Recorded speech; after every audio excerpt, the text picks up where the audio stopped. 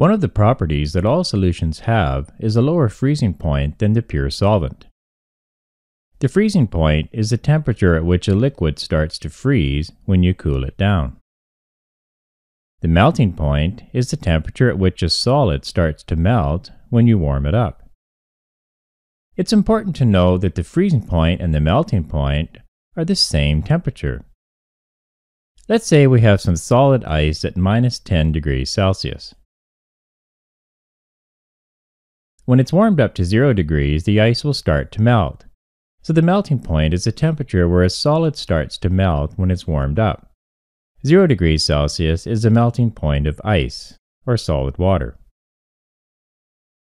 If we keep on adding heat and the temperature goes above the melting point, say to +10 degrees Celsius, the ice will completely melt when given time. Now we'll go the opposite way. We'll cool this water down. Once we reach 0 degrees Celsius, the water will start to form a layer of ice on top, just like puddles freeze over in the wintertime. The temperature at which a liquid starts to freeze when cooling down is called its freezing point. The freezing point of water is 0 degrees Celsius, the same temperature as its melting point. If we cool it down below its freezing point, say to -10 degrees Celsius, and give it enough time, the water will freeze completely into a solid.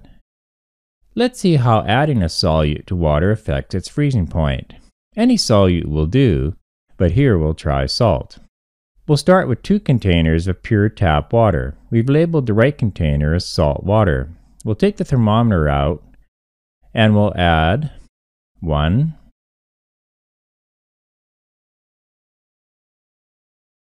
2, and 3 spoons of salt, and stir the solution to dissolve it. After stirring for a while, there was a little bit of undissolved salt left on the bottom, so we'll keep on stirring it until it's all dissolved. After that, we'll put a thermometer back in the salt water container and put both containers into a deep freeze for a few hours. Now we'll examine the pure tap water that was left in the freezer and brought down to a temperature of -4 degrees Celsius. Notice that this water is frozen solid. The thermometer is stuck right in the ice and will not come out. We can pick up the whole container by lifting the thermometer up. Remember, the freezing point of pure tap water is 0 degrees Celsius. So 4 degrees below that, at -4 degrees Celsius, all of the tap water has been completely frozen into ice. Now we'll examine the salt water, which was also brought down to -4 degrees, 4 degrees below the freezing point of pure water. Notice the salt water did not freeze at all at -4. It is still completely liquid. The cloudiness is caused by the condensation forming on the outside of the cold container. Salt water would need to get colder than -4 degrees Celsius in order to freeze. The concentration of salt would determine how much the freezing point is lowered and how cold it would need to get in order to freeze. So we can say that adding salt to water to make a solution lowers its freezing point. This property of solutions has many practical applications in the real world. Winter roads can get slippery and dangerous due to ice forming when the temperature gets below 0 degrees Celsius. Salt is sometimes dumped on icy roads. The salt gradually melts ice and dissolves into the water from the melted ice.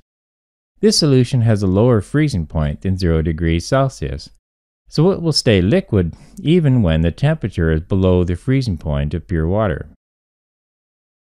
Salt and other materials can be made into a solution and sprayed on the highways. It's called de-icer. This solution melts any ice and prevents more ice from forming when the temperature drops below 0 degrees Celsius. When lots of salt is used in winter roads, the salt water can cause corrosion on vehicles. Salt greatly speeds up the formation of rust on vehicles unless they are very well protected. Runoff from salt used on roads can also affect the environment. Something called antifreeze is poured into car radiators in the wintertime. Antifreeze is a solution of ethylene glycol in water. Antifreeze is a solution which lowers the freezing point in the water that circulates around automobile engines. If pure water was used in the cooling system, it would freeze at cold temperatures when the vehicle isn't running. When water freezes and forms ice, it expands with so much force that it could crack the engine block. Salt water would also lower the freezing point, but it is not used in vehicles because it would cause too much corrosion. Antifreeze is non-corrosive. Antifreeze is colored fluorescent green, so it is very visible and any leaks can be easily detected. When using antifreeze, we must be very careful to clean up any spills. It tastes sweet and animals like to drink it. However, it is very toxic and can cause pets to die. By the way, this picture was taken just to emphasize the danger. The liquid in the photo is not real antifreeze and the cat was not actually harmed. However, if this was real antifreeze, the cat could die from drinking it. Airplanes must be sprayed with de-icing fluid in the wintertime to lower the freezing point. If ice was allowed to form in the wings, the plane would not fly properly and could crash. De-icing fluid for planes often contains propylene glycol, which is less toxic than ethylene glycol. At some airports, efforts are made to recycle the de-icing fluid so it does not get into the environment. Ice cream can contain a type of antifreeze to prevent ice crystals from forming in it. An additive called propylene glycol is often used for this. Read the label on ice cream and see if you can find this substance in the list of ingredients. Windshield washing fluid is used in vehicles. It can be sprayed on the windshield even in cold weather and does not freeze. It contains a type of solute which lowers its freezing point. This type of windshield washer will work to temperatures as low as -40 degrees Celsius. Some animals have solutes in their blood which lower the freezing point. For example, wood frogs can stay alive during cold winters because they have a substance called urea, which is concentrated in their blood. And lots of the glycogen stored in their liver is converted to glucose in their blood. Urea and glucose are both solutes, which lower the freezing point of the frog's blood. It should be noted that adding any solute to a solution will lower its freezing point. That includes the solutes we talked about here, including salt, ethylene glycol, and propylene glycol, two substances that can be used for antifreeze in vehicles or de-icing fluids for planes. Glucose, which is a type of sugar, and urea, but there are many more solutes that would do the same thing.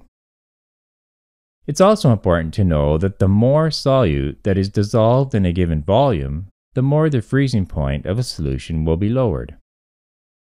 For example, there's enough solute dissolved in this windshield washer fluid to lower its freezing point to -35 degrees Celsius. Whereas this type has enough solute to lower its freezing point to -40 degrees Celsius.